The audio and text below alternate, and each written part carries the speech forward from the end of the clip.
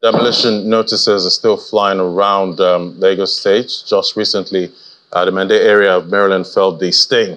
Now, the Lagos State Commissioner for Physical Planning and Urban Development says many more people who today pride themselves as landlords in Lagos, particularly those who have built their homes in the Bejuleki and Ekpe areas of the state, risk becoming tenants, as the state government has said that about 80% of the buildings in that corridor are unapproved. Well, joining us now is Dr. Oyeleke Ajiboye, CEO, Efficacy Construction, joining us right here in the studio. Great to have you on the program. Thank you, Mr. Levy. Yeah, so quite quite a threat there for that corridor this time. And I remember the story of the lady that her family, built their house in, say, February. Yes, and, they purchased the house. They purchased the house, actually, in February, and they got that demolition notice. But let's listen to what she had to say. We bought that property in February. In February. And we've only been there for 2 months. For 2 months. For 2 months. All the hard work, all the sleepless nights, everything. If you're in Lagos, you know how much properties in Etios are cost. You know how much properties in Etios are cost. Each time my son see me crying, he will always ask me why I'm crying. Mommy, you've been crying. How do I explain to our son? How? What do I tell my children?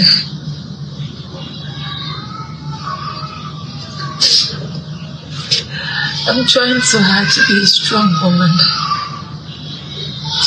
but this is very painful. I don't even wish anybody a pain like this.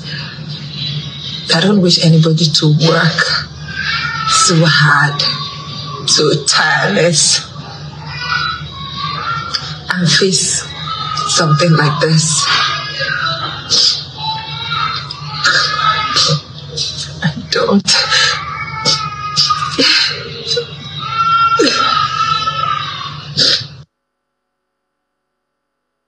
Yeah, we've seen, some other people also, have this reaction, and it's quite painful. One day you're celebrating, becoming a landlord, then the next thing you find out that that property is no longer yours; it's gone. So break it down for me, because a lawyer I spoke to said there's no way you will construct a house in Lagos and you would not be approached, to get some kind of approval, at some point. So break it down for me. You're a developer. What's the process here, in getting a building permit? Yes, this demolition happening is a very emotional topic at the moment and a very sad one. And I think to a large extent, people are falling victim because of what is happening in our society. There's a lot of compromise that people are doing now. I feel sad for the lady in that video we just watched. So somebody could have sold a land that that is a right of way and built on it. And the way Lagos State works, so when you talk about the 3 kind of demolition that is happening at the moment, we have the coastal road, which is a topic at the moment. We have the environment. And then the other kind of demolition is when you build inside a government scheme, when there's a title in contention.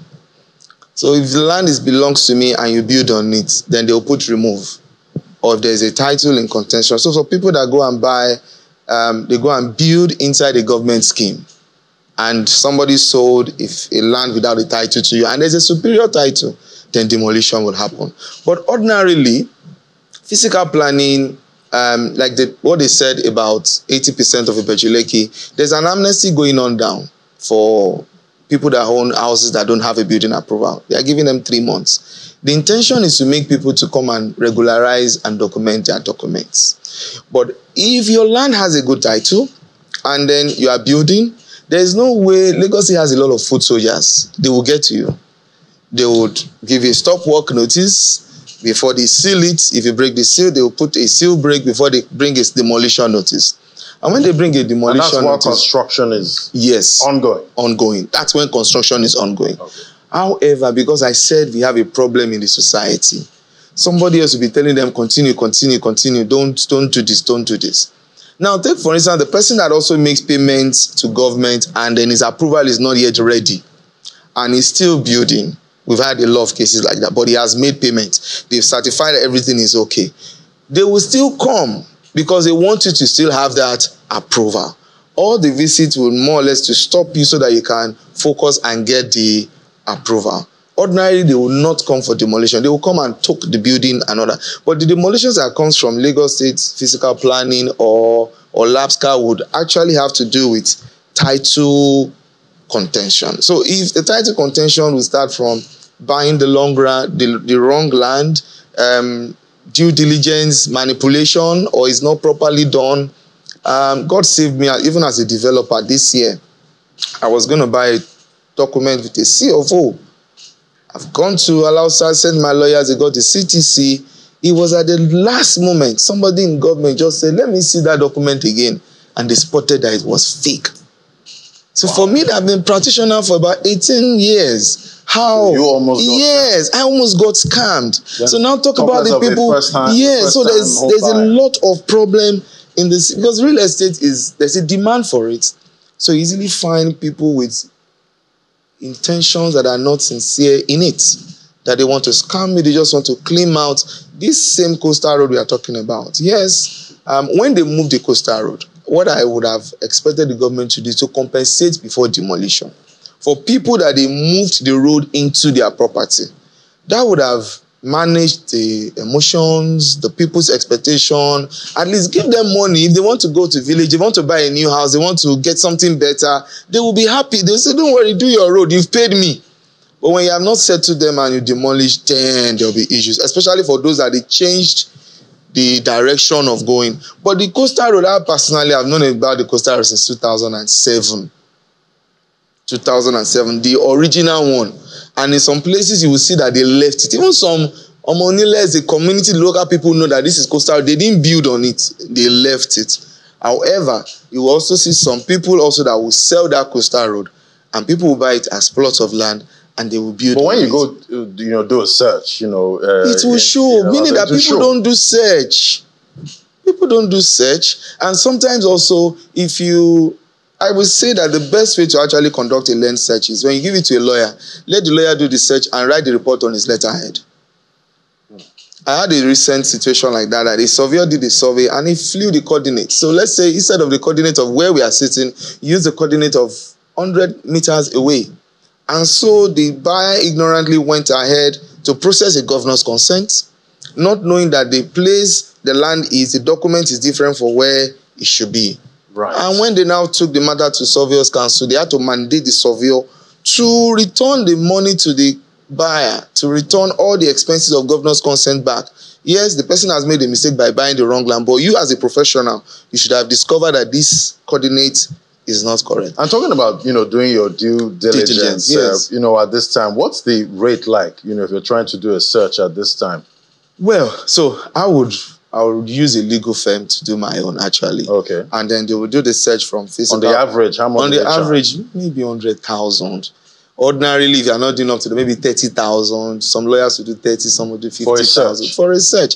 I think what you even pay to Lagos government CTCs, I think it's less than 15,000 to get a certified true copy of the documents. Then you can go to Surveyor General also to conduct a search, to search the land. They will do from their GIS, and Lagos has a very robust GIS now, so which is good.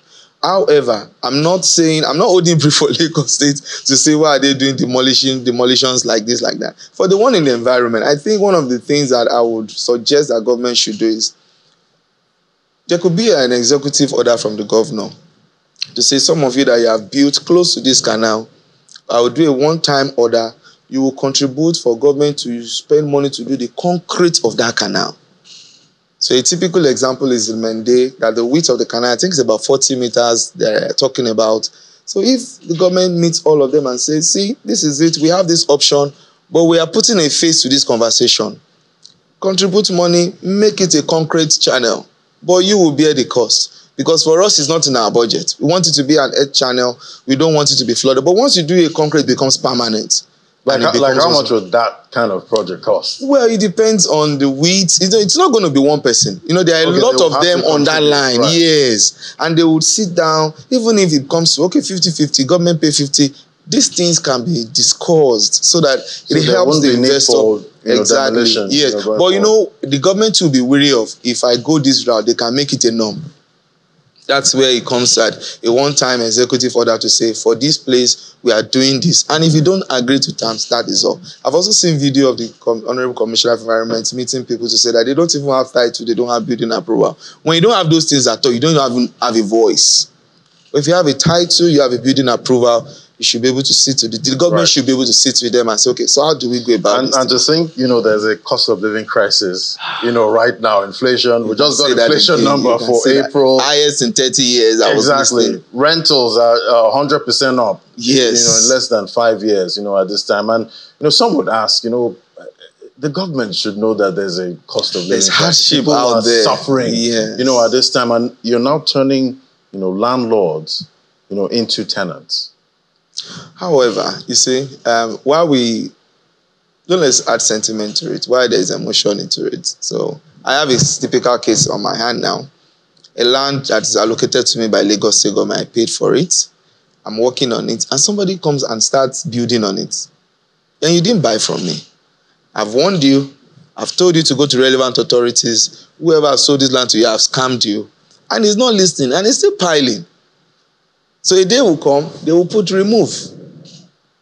How? So sometimes, most of the time, sometimes so people are also, yes, they are also, they have an issue. They have an issue. So let's, that's why I said it's a deep society problem.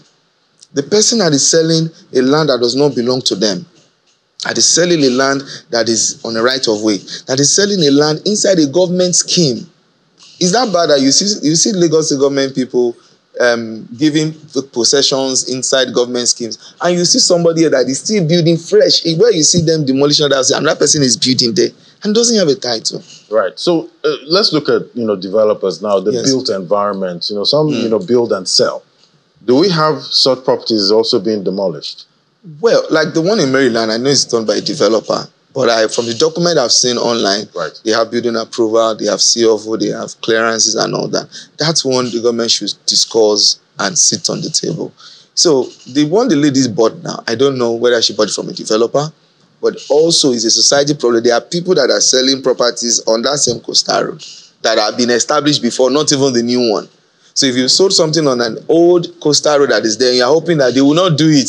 50 years, they will not do it. So making all those kind of speculations will not work. Right.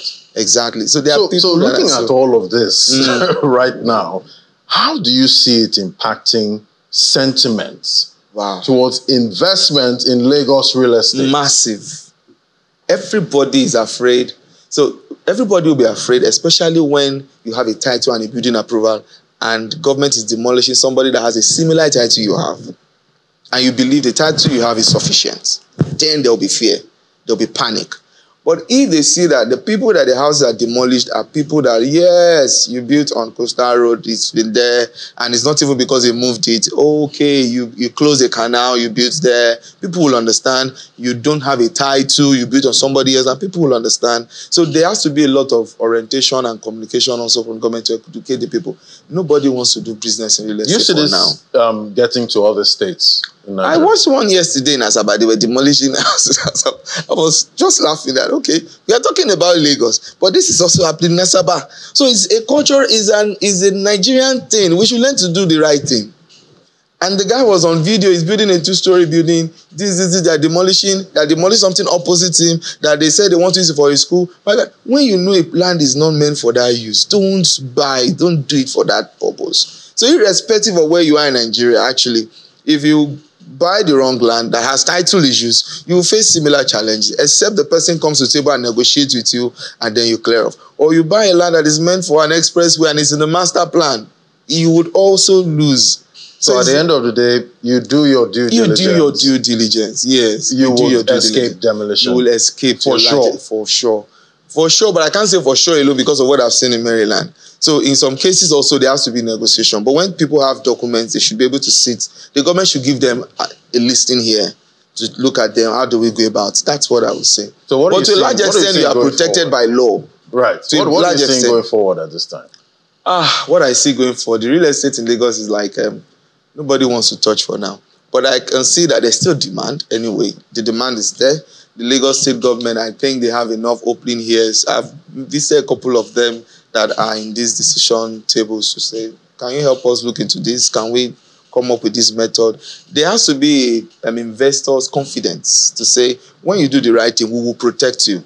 And so I think Lagos state government is going to look at it. Lagos is still the choice place to still invest. For me personally, I can, maybe because I've lived my years in Lagos, I can easily go and get documents validated, know what is meant to be. And I've followed all the master plans of Lagos. Every time it's been renewed, I make sure I keep a copy to ensure that I'm protected and my clients too are protected. Fantastic, because it's quite mind-boggling scary. at this time, and scary to think that finally you've escaped being a tenant, and the next thing you're back there. But thank you so much. It's great having your perspective. Thank you. I'm Ajiboye, CEO of Efficacy Construction. Thank you so much. Thank you. Thank you.